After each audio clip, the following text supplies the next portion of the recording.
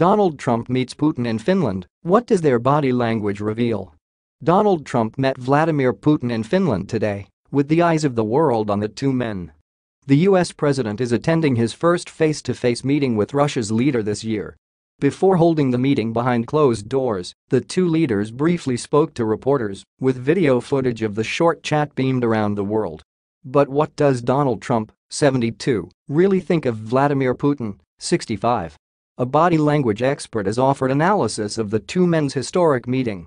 Judy James, author and body language expert, told Express.co.uk the duo are not as friendly as the warm words from Trump would have you believe. Previous to the meeting, Trump said that getting along with Russia would be a good thing, not a bad thing. She said, if the May-Trump summit looked chilly, this Trump-Putin meeting looked buried under a thick layer of permafrost.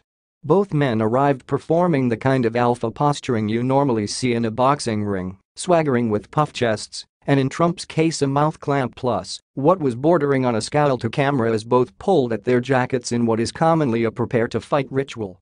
In the room for the photo call, though they looked more like a sullen, divorcing couple at crisis counseling.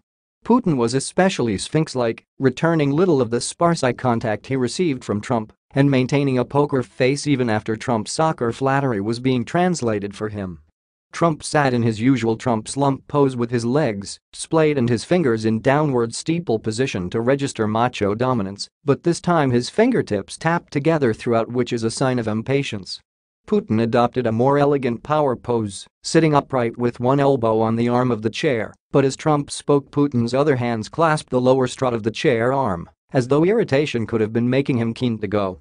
He also performed some impatience rituals like scratching up his cuff and finger fiddling.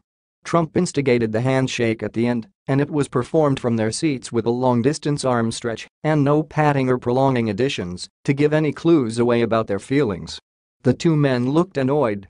When they last met their body language was cool and slightly awkward, but in dramatic fashion Putin leaned right out of his chair to whisper and chat to Trump with a smile on his face once the cameras were finished to signal a more off-screen friendship bond. This time the two men sat rigid in their seats with absolutely no eye contact or communication when the lights were turned off.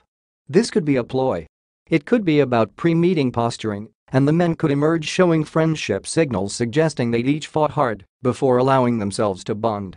However, if they do emerge in the same frosty style, it could imply it might have been better had this meeting never happened.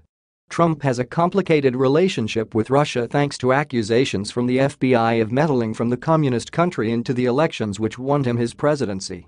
Hours before he sat down with Putin, Donald tweeted, President Obama thought that crooked Hillary was going to win the election, so when he was informed by the FBI about Russian meddling, he said it couldn't happen, was no big deal, and did nothing about it. When I won it became a big deal, and the rigged witch hunt headed by Strzok. Our relationship with Russia has never been worse thanks to many years of US foolishness and stupidity, and now, the rigged witch hunt